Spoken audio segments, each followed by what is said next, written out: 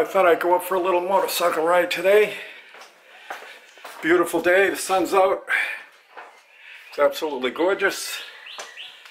So let's go over and get the bike fired up. Oh, where is it? Oh, there it is, over there. Oh yeah. Okay, so I thought we'd go take a bike ride. And a beautiful day it is. Let's get on and fire it up. Okay, turn it on.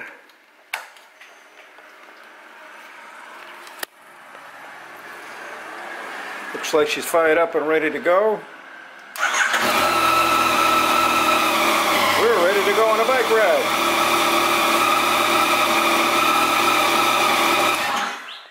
What am I, nuts? I'm not ready for any bike ride. What am I? I gotta be serious. I've gotta be serious. I'm not ready for a bike ride. Beautiful day, ready to go, have some fun. I haven't even looked at the bike. I haven't done anything. I got a hat. Where's my helmet? Where are my gloves? Where's my jacket? I don't have any of it. So you know what I have to do? I gotta go back into the house and start all over again and get it right. Put my riding pants on.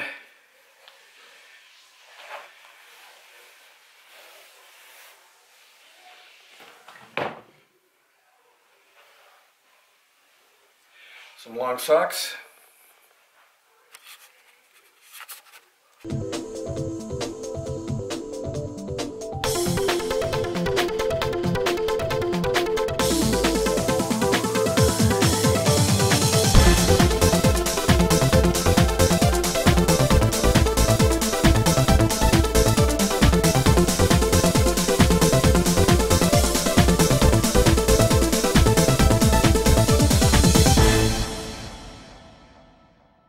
So I got my boots on, got my dungarees on, and now I need a jacket.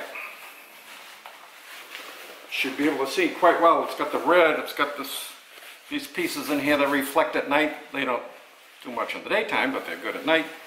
It's red and black. I kind of like it. Fits nice. Good support here and my back and the elbows and everything, so that's great. Zip this up. Now here's something I want to share with you, which I've never had before, and I just started wearing the last few weeks. I went to a riding school, which was how to lead and sweep in group rides, you know, and the two instructors were wearing these bright yellow vests. And I put them right over their jacket. And they're nice. If you can see real close, they're very porous, so it's not going to be, it's not going to make you sweat on a hot day. So I said, that, boy, can you be seen. So then I watched the guys on the bikes that had these on, the two guys that had them on. You can see them from miles. They're very, very, very visible. And so I bought one. And I'll list down below where you can get them. They're available in a lot of places. I think you can buy them at a truck stop. But the reason I like this is you can be seen. And the idea of being out there on the bike is if they can't see you, they're probably going to hit you. So I want to be seen, so maybe they won't hit me. Next one I want to show you is the Sony A5100 that I use on my motorcycle. Built-in speakers, microphone, speed dial, mesh technology, Bluetooth. It's got everything. It really works great. The thing that I like about it is that I can put 3 speed dial numbers in here and I can speak voice command. I can say speed dial 1, speed dial 2, or speed dial 3. Speed dial 3, I have 911 in there, so if I'm riding along the bike and something happens, I can say speed dial 3. It'll call 911 immediately, and I've got emergency service or whatever that needs to be. If there's an accident in front of me, something happens, I can call the police rather than reaching into my pocket or into my bag or something and trying to get the phone out and fumble around. I'd have to come to a complete stop probably to dial out. This gives me immediate action, so I like that. So that's my center. I'll put a link to that down here in the bottom too. I really like the center. It's high technology. I love the mesh. I did a video on it, I think, earlier. I love the mesh technology. It really works great. And a charge on this lasts about 16 hours. It's really, really good. Okay, so on with the helmet. Okay, I'm putting this on the side of my helmet. I can take it into a restaurant or anywhere we go. I stick it on the side like that. It clicks. You can hear it click nice and loud. It's not going to go anywhere.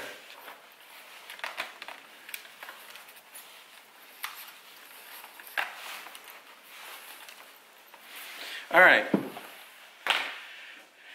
Got my sunglasses.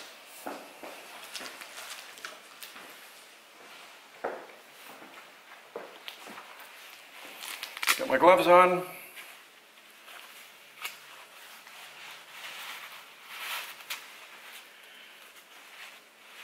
Put the helmet down. Now, we're ready to go for a motorcycle ride. So let's go out and get on the motorcycle and take it for a ride. Why not? Good day to do it. It's a beautiful day down here in Central Florida. Absolutely gorgeous. The bike's ready to go. I'm ready to go. Now, for all you smart guys out there, am I really ready to go? No. I'm not ready, am I? What do I have to do next? What do I do next? I don't just get on the bike and ride it, do I?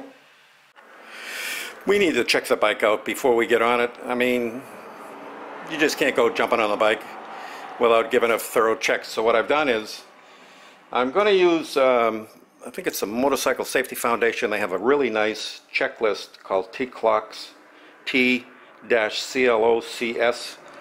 And each letter stands for something you can check on the bike. So the T, we'll take the first one. The T stands for tires and tire pressures. And so what you need is a quality tire pressure monitor, which I have here sitting on my seat.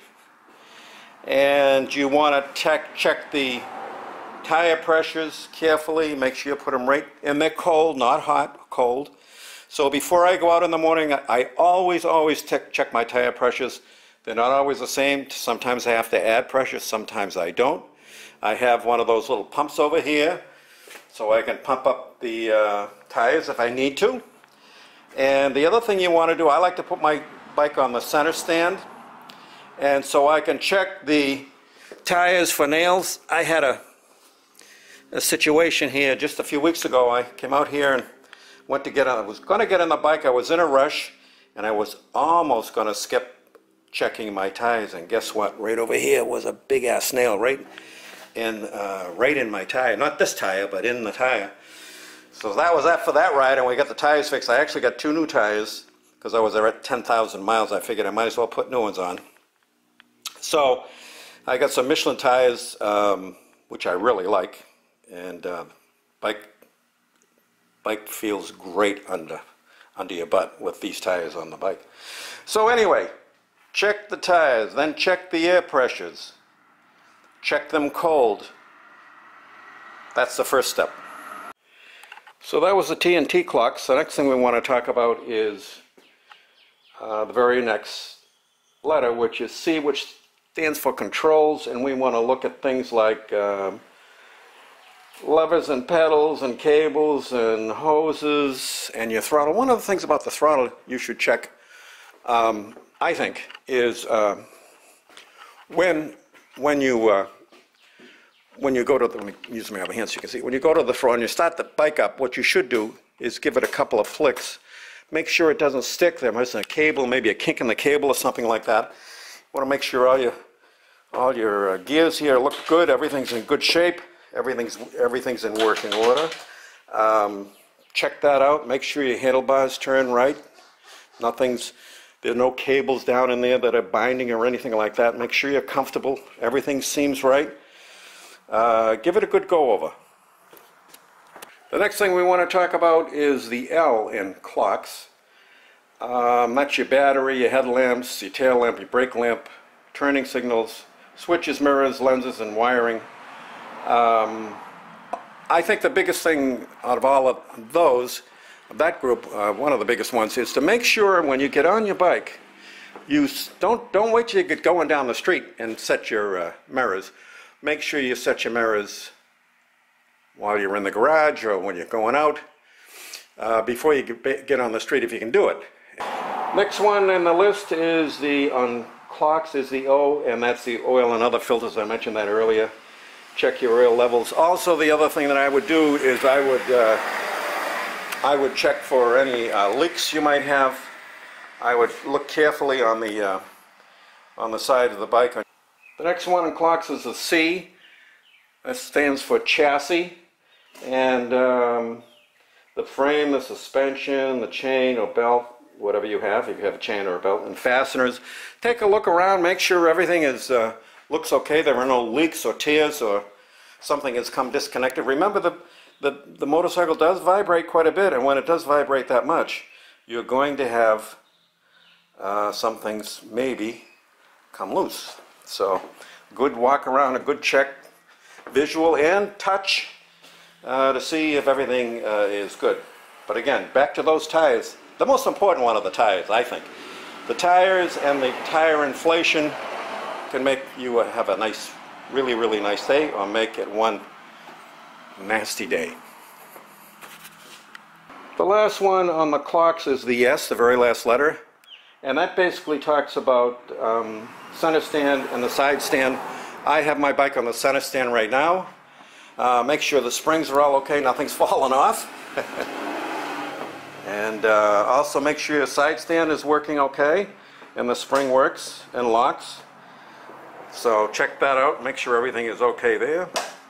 And I think that's about it. If you've got all these things checked, but I would start with tire pressures. I'll say it again, tire pressures, number one. Tire condition, number two. No nails. Be able to spin the front tire and the rear tire. I only did the one tire, but I would spin both tires and or roll both tires. If you don't have it on a center stand, just roll the bike back and forth so you can see what it looks like. I try to time that with when I'm trying to find the stem where I put the air in, and I'll roll the tire. I'll know where the tire is on its circle, and I can check the tire condition and make sure those damn nails aren't in there. That's the one big nemesis, could really make a lousy ride. So everything else, you know, seems to fall in. The other two things I like to have is a full tank of gas and an empty bladder. Full tank of gas and an empty bladder. That really helps. Nothing worse than going on a ride with a group or with 2 or 3 other people, and you have to stop because you didn't empty your bladder. So remember to do that when you're going. And the other thing, check your lights. Make sure your brake lights are working before you go out. Your direction signals, all your signals, all your lights work. And here in Florida, you're allowed to keep your high beam on during daylight hours. So I leave my high beam on. And hopefully that helps me be seen too. I do go to low beam if it's at night, but on high beam, I leave it on. So I would suggest you do that too if that's okay to do in your state. So have a fun ride, but have a safe ride so you can come back tomorrow and do it again.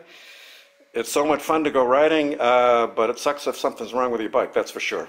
So enjoy. I hope this is helpful. If you have any other suggestions or hints that we might include, or have a question or have a comment, please drop it in below. And if you get a chance, hit the subscribe button. We can use subscribers. We're trying to get to 1,000.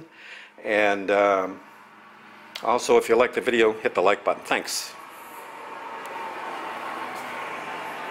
All the conditions for going for a ride, and finally we're ready to go for a ride. Check the tires, just finished checking the tires. Everything looks great. Got my tank bag on, we're going to start her up, and this time we really are going for a ride. Have a great day.